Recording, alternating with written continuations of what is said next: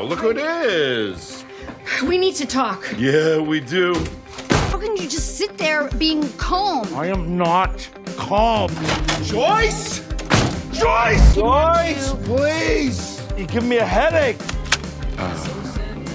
Maybe you could do it for me. Come on. What do you say? Friday, 8 o'clock? I mean, we've earned it, haven't we? I can't be out late. I can't be out late. How about 7 then? You'll be home by 9. 8.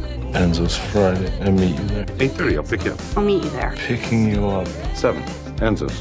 But when you say date, just so that we're crystal clear about things, so Yeah, there's hot. no confusion. Yeah. Stop talking or I change my mind. Yeah, okay, yeah. You stand me up, no phone call, no apology, because you had to go to Scott Clark's house. Yeah. What the hell are you doing? What are you doing? But now we know because I've confirmed them. You're welcome. And then you say something like, oh, well, it's really hard to listen to you when you make everything sound like it's the end of the goddamn world. Son of a bitch! Son of a bitch!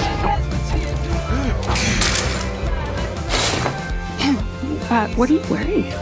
Do something useful. You do something. God, just because it wasn't your plan doesn't mean it was a bad plan. I didn't say it was a bad plan.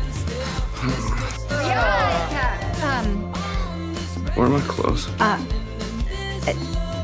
Your new boyfriend, right? Yes, every man I talk to from now on has to be my Yeah, boyfriend. he does. He reminds me a little bit of a Russian Scott Clark. Oh, here we go. And move your lover's quarrel elsewhere. Why don't you two cut the horseshit and get to the part where you admit your sexual feelings for one another, okay? This not a lover's quarrel, pal. You are Way off base. Oh, spare me, spare me, spare me, spare me. Not yelling, not ordering. Talk to them. Take me back there. To the left. Yeah, I want to go back. Because some magnets fell off your fridge. Yes. Not eccentric. He's certifiable. Glass houses, Joyce. What? You know, pot calling the kettle black. Oh, come on. I'm all ears. Two-man operation.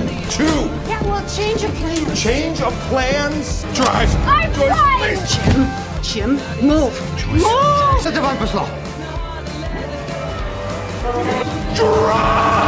You should go on a date. I don't know. I'm thinking like Enzo's. Okay, makes sense.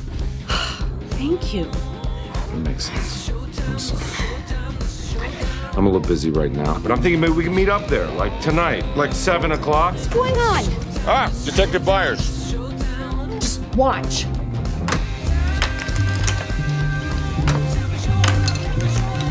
Get it? You're upset, right? Because I blew up the car? Yeah, with me in it. Well, I just want to remind you of something, Joyce. I am not a mechanic. Yeah, clearly. You made noise. I did not make a noise. You I didn't know make what? a I really noise. think that it's disrespectful What is up with for you to you continue and Children, children. What are the dashes? They're blanks. There was, I think it was either an H or a P with the part rubbed off.